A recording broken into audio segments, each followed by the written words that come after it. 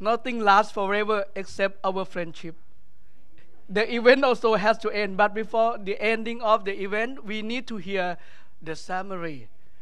And we have this session designed just for that reason.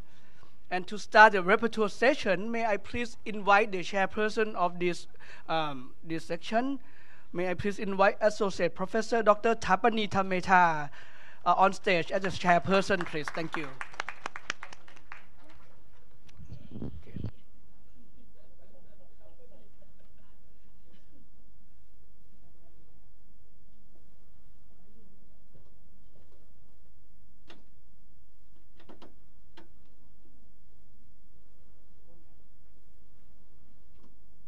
Good afternoon again. Wow, so crowded in this meeting room for the last session. I'm so happy that everyone who love each other stay in this meeting room.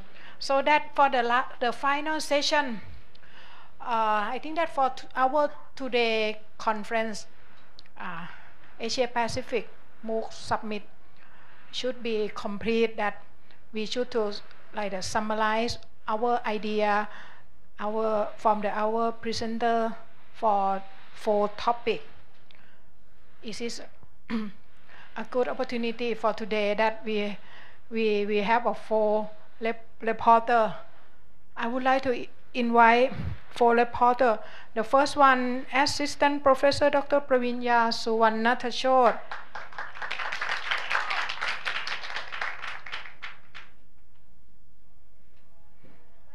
Dr. Praweenya from Chulalongkorn University. She will report from the program course level section. The second people I would like to invite Professor Dr. Kodama Yasushi to the stage.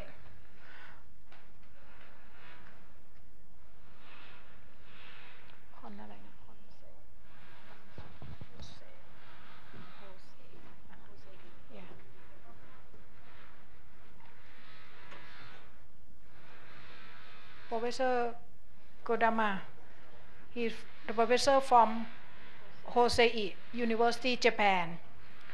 The third people I would like to invite Seo Hyung Lee from National Institute of Lifelong Education, Republic of Korea.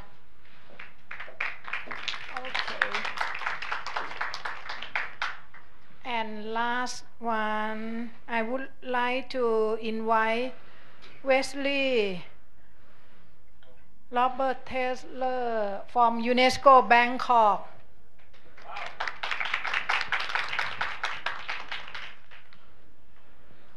So that for the time pass quickly, I understand well everyone so tired for today's conference, also of us too. So that it is possible that the reporter, 4 of you, could you please summarize in the short as you can present. I cannot limit the time. Is it possible? Not more than 5 minutes is okay? Okay. Longer up to reporter. The first start, I think that for our sequence of the topic, is possible. Dr. Praweenya, could you please start for the first people and then go to the second and third and fourth? Okay. Thank you.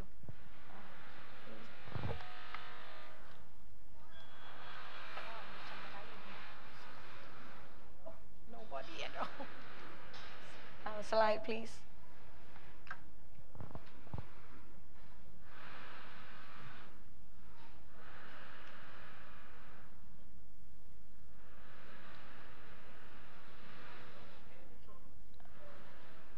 Okay, good afternoon, everyone. This 2 days is really delighting conference, and I think for yesterday, from the professor that come from the subject and program level of MOOC, they got many significant factors that to share with us. So I'll summarize some of the 4 factors that they said and they mentioned. So the first keynote speaker that we got from about the subject and program level is Professor Pong, and for presentation and discussion of the subject and program level is Professor Praweenya, Professor Lauhajarat Sang, and Professor Nam, and Professor Yamada. From 4 professors, all 4 factors found, and then I'm just the first things we're talking about the MOOC in the context first.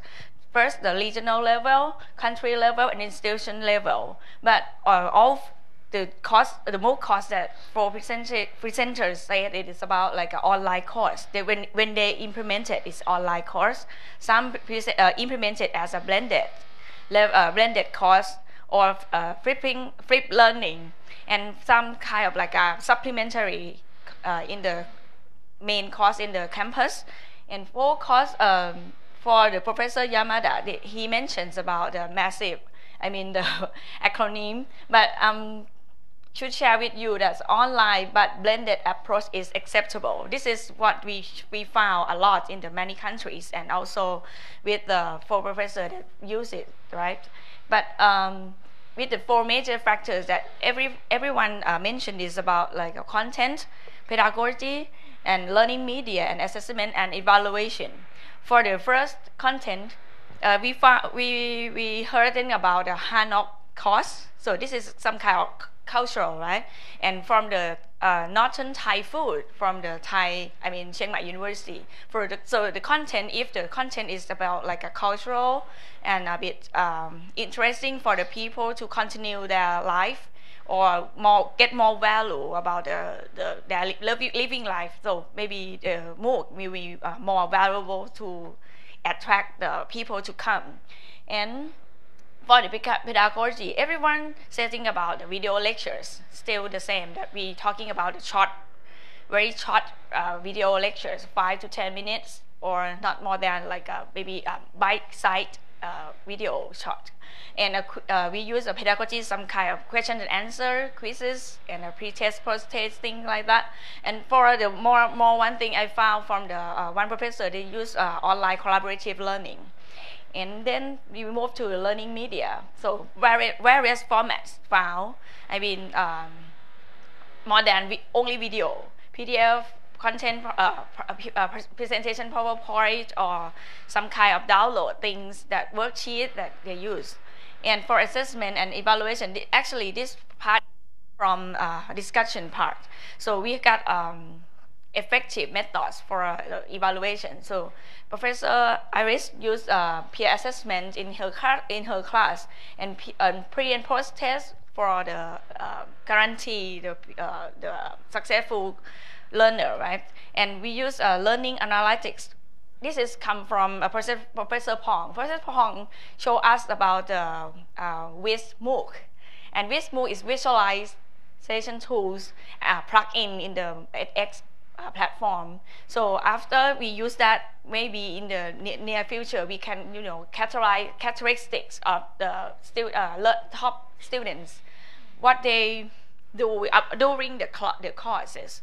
So with MOOC plugin, maybe the near future that after he opened to the public, And for the effective methods to evaluate learning outcome in the MOOC, this is highlighted in the blue words as a peer assessment, peer review system, and personal achievement records, pre and post test, reflections, and rubrics. Also with the question and answer. This all from the 4 professors that used in the class. Yeah, this is some kind of when we implemented the MOOC. So professor who build up the MOOC content should think more about the assessment. Yeah. So, and a future direction from the course section, course program and level is about like more integration of MOOC, in the main campus, or more integration in various areas in the labor. And expansion of MOOC courses more in the campus or in some area to improve more lifelong learners. And the last thing is implementing it means MOOC in the systematic way of the flipping learning, because I heard that Dr. Chanornporn said that she did flipped learning, but not systematic yet. So she will try to make it more systematic model. Yeah, this is all that from the course and program level. Thank you very much.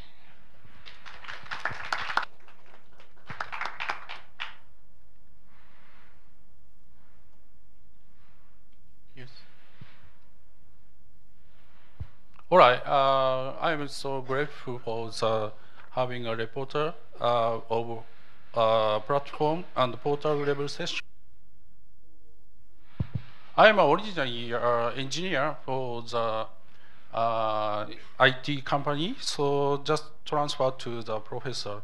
So it is very interesting for us to present like this platform and portal system.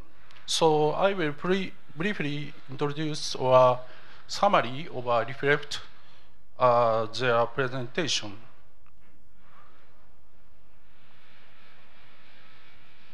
Then we have 9 presentations from the Philippines and Malaysia and Korea and Thailand. After that, we have 5 presentations from Japan, which is JMOOC person. We in JMOOCs have 4 portals by non-national and private company. And just first of all, introduce some portal point and Gakko and FISTAM and all user platform and net running in platforms.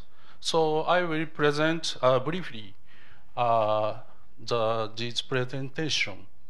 So as you know, yesterday the presentation slide is a little bit broken. So I'm a little bit confusing for maybe it's not good to the present. So I just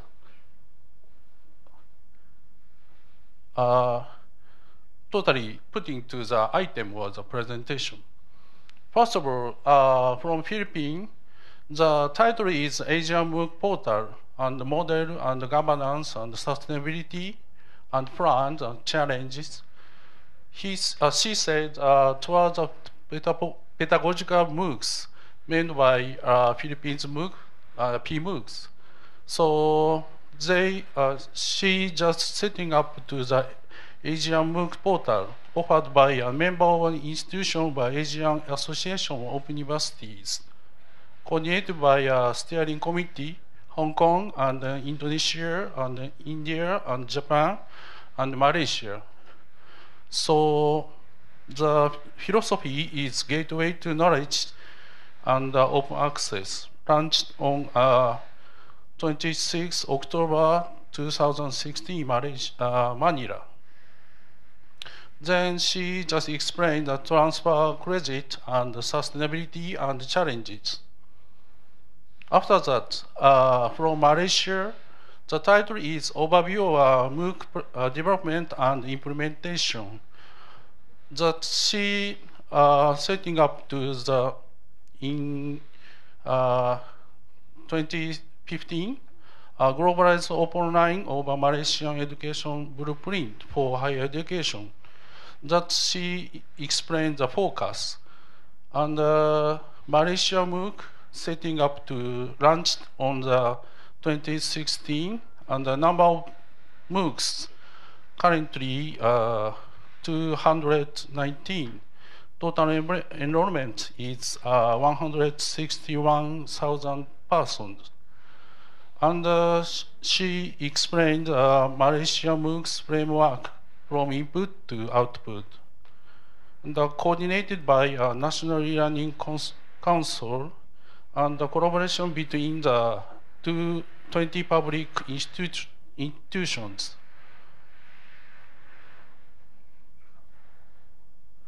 Then there is 3 categories, common courses, niche courses, and lifelong courses. From pedagogy, fundamental shift in education from MOOCs 1.0 to open learning. Then she explained the student-centered learning and this just introduced the discussion board and the learning activities and other topics. From Korea, the title is KMOOC Platform Present and Future. He explained KMOOC system based on the OpenEdX platform. Then in 1916, upgrading platform and explaining system architecture and KMOOC services. This means based on the OpenEdX in the upper side in the modification and development, plus interworking. Then just introduced mobile apps using OpenEdX mobile apps. Then currently over 1,000 count, and the number of users is over 1,000. In mobile apps, then including the learning activity and quiz and so on. Then he explained KMOOCs Insight and KMOOCs in 2017 and the future plan.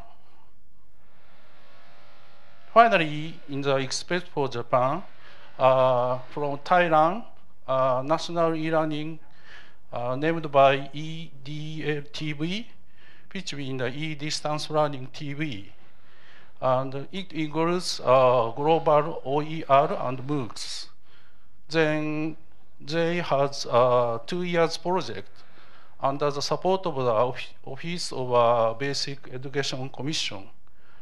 Then including to 10 initiative content partners and the portfolio and e-testing system and so on. So especially for introducing to the edX studio, then including to the converting SCOM to edX and step-based authoring and the drag and drop tools and so on. He explained the current status. Finally, from the next session, this includes to the first of all JMOOCs portal and platforms. This portal has a single sign-on from the Google or Facebooks. And he explained to the quality assurance through the course certification, which means including the category 1 and the category 2 and the category 3. Category 1 means university level courses and provided by universities. And category 2 means courses provided by a technical college and vocational schools. And finally, category 3 means special extension courses by university and courses and companies. Then he explained like this item. Next one is Gakko. The title is Gakko, the Japan MOOCs, launched on the 3rd February 2014. And over runner is over 360,000 persons and include over the 180 courses. And he explained the ratio, gender or something, ratio, ages. Then finally, he explained the business side, looking for the new market and providing for your e-learning platforms. The next one is from Fujitsu, introducing the Fujitsu MOOC platforms, FISDAM. FISDAM is produced from Freedom is Wisdom, and it includes hybrid and integrated platform, MOOC and spokes, supporting both Japanese and English, and include peer assessment and logging with OpenID and serverless authentication. Then she explained the course structure, and for example, available open courses like this basic series on the engineering, introduction to information literacy, and so on. Then that she explained by some screenshot. My courses list of chapters like this. Then next one is from the Open University Japan platform.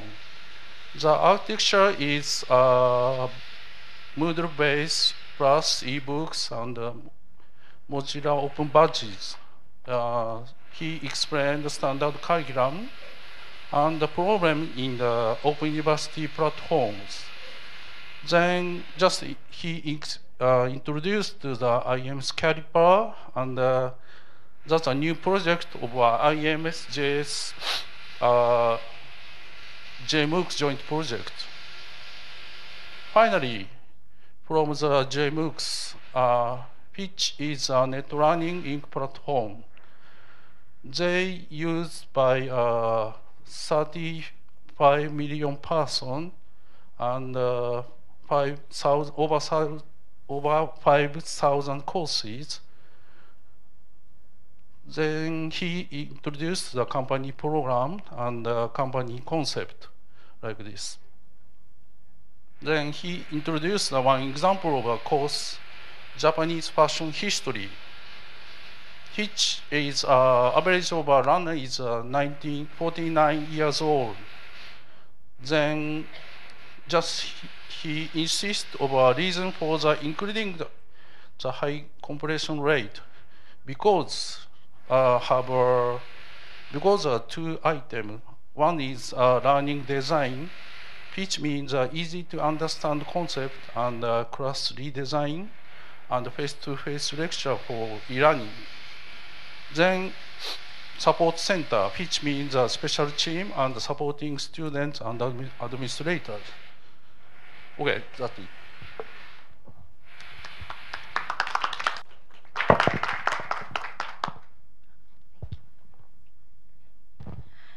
Good afternoon, everyone. My name is Seo Hyung Lee, and I'm honored to be a rapporteur for the institutional level session. I'll give you a brief summary on the Track 3 session, institutional level, organized by KMOOC we had this morning. The session was composed of one keynote speaker, Professor Dr. Jin-hyuk Lim.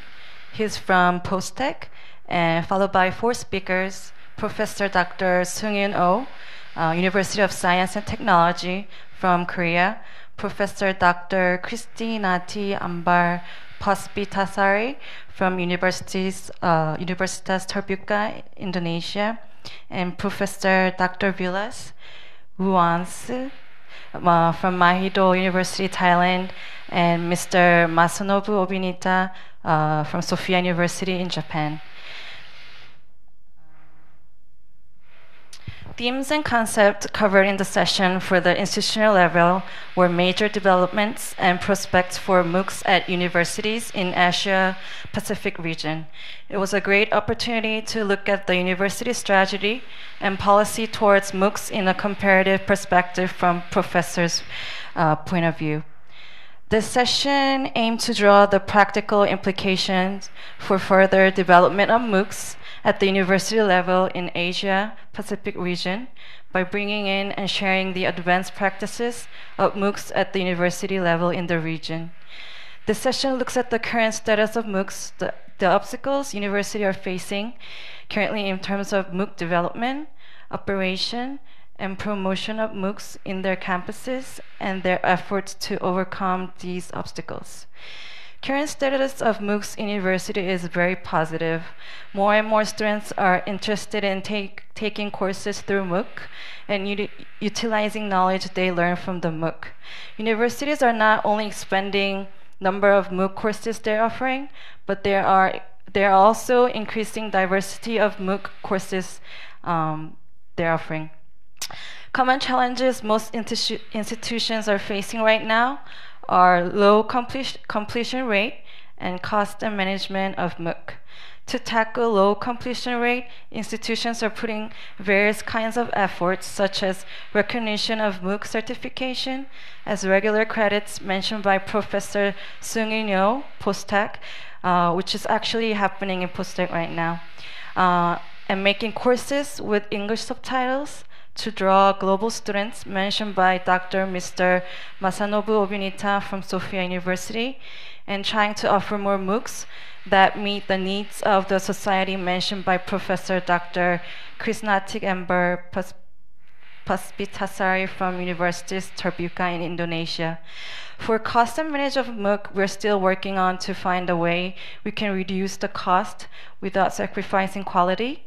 However, it is important to us to remember good quality of MOOC mainly depends on learning content itself, not on exterior beauty aspect of the video.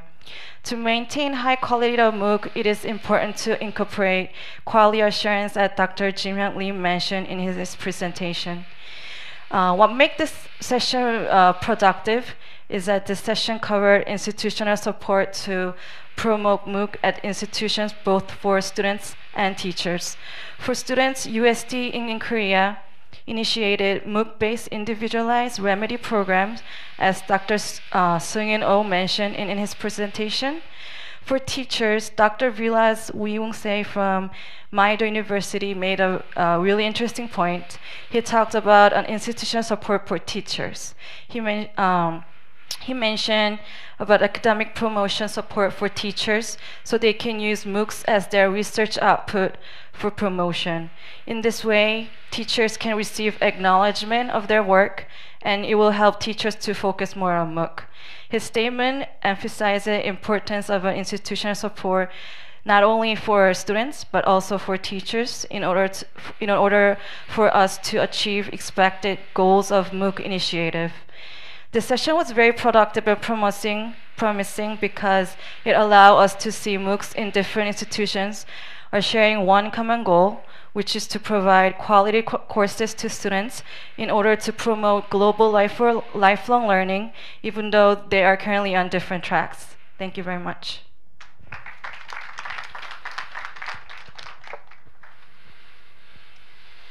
I'd like to wrap up with a policy session, which I hope is still fresh on your minds. I thought it was a fantastic ending point, and it really reminded us what this is all about. That we're all learners, that we're all students, and whether it's at policy level or course level, we're all students. Professor Lim, I think, was casual, but his questions were profound and his points were spot on to the implications of policy. So I love how Professor Lim presents, because he's giving you insight without forcing it. So it's coming across very naturally, and I think one question in particular really frames the policy discussion well. It's how could MOOCs address the challenges of equity, quality, and efficiency? Asking us, what is the purpose of your MOOC, right? If you can answer that question at different levels, that could really be a driving force. So I want all of us to remember those 3 points, if we can. Quality, efficiency, and equity. Because what is the role of government if it's not about those 3 things? I think that's really important, and we were reminded of that, the role of government to ensure equitable and inclusive quality education. We heard that from JMOOC and KMOOC in different ways. They're all different models, but they teach us about the importance of reflecting on this question continuously, that this is not about one question that's asked once at the beginning of the process. It's asked continuously, and that's what I mean by we are all learners. Right? There's a continuous development process to what we're talking about here today. And I love President Key's point about that education in the context of Korea must be linked to social welfare.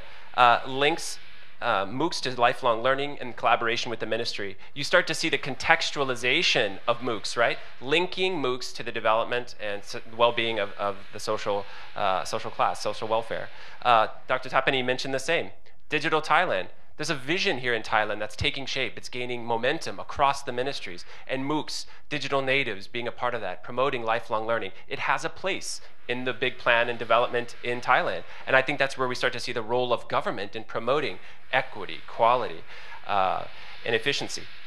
So I think Professor Yoshimi gave us the remaining step to say, where do we go from here? This becomes a consortium, and I think on behalf of UNESCO, I would congratulate ThaiMOOC, JMOOC, and KMOOC for going first. It's not easy to kind of come out as a network and say, this is important to us. These questions around quality, efficiency, and equity in the context of MOOCs are important. So you've gone out first and said that these are questions that you want to link to Education 2030.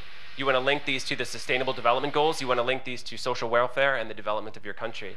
And that's really what UNESCO wants, right? I mean, this is bringing this back to quality education. So I think those 3 points are really important at different levels, of course. And I think Professor Yoshimi's point about coming together again at those different levels could form working groups. Professor Liebing mentioned meeting in Shenzhen, for example, as a next step to form this steering group at different levels. And what those key questions are need to be answered as we go forward with this network. But I think it was a fantastic end, and we're excited that this is all linking back to us being learners together as we work towards next steps towards quality education. Thank you.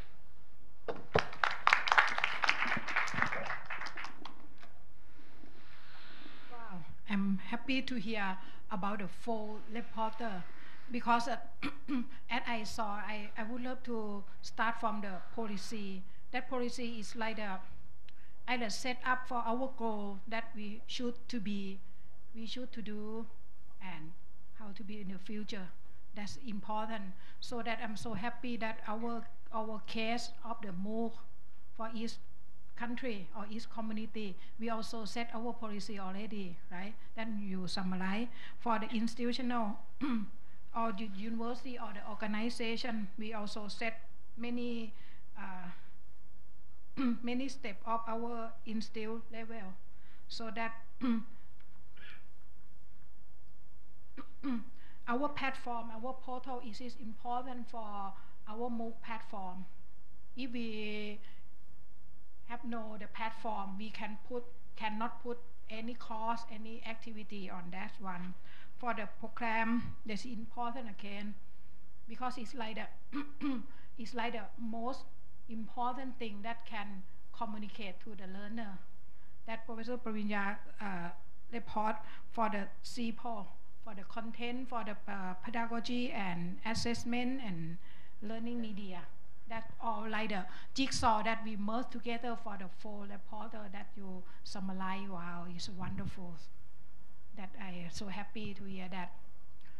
Well, I think that for reporter, is it possible for the audience? Would you love to join the reporter to summarize, or any comment or any suggestion? I think that they also compete. Both of them, the reporter compete already. So that this time, I think that this is time that we also spend the whole day, such a long, long day. Yeah, but for my feeling that is a perfect conference that we also arrange, that we also share knowledge, expertise for the 2 days already. This time that we this time, I think that we should to report via the website that Michael also announced already. We can archive everything because this is a MOOC. This is a digital archive. We can access anytime, anywhere when we back to our home. So that MOOC is like the important topic.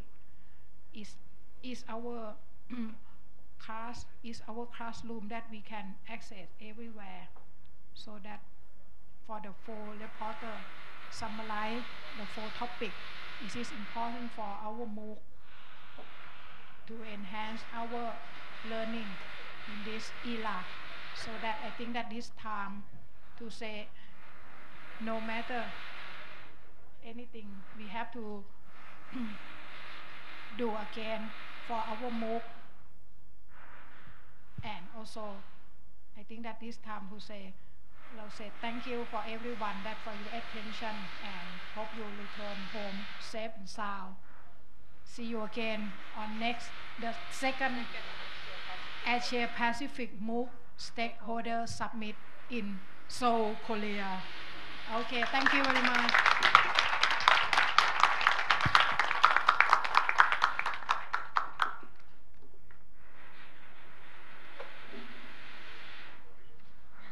Okay, as she said, see you again in Korea. So will you buy ticket for all of us?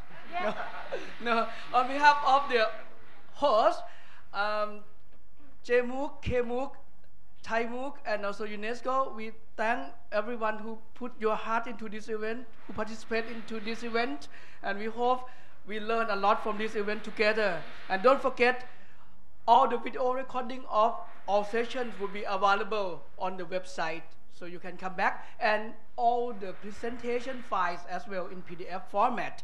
You can go and download by yourself, plus one book from UNESCO and one book from Naya. So thank you very much. Have a good trip home. Thank you. ขอบคุณครับ Goodbye.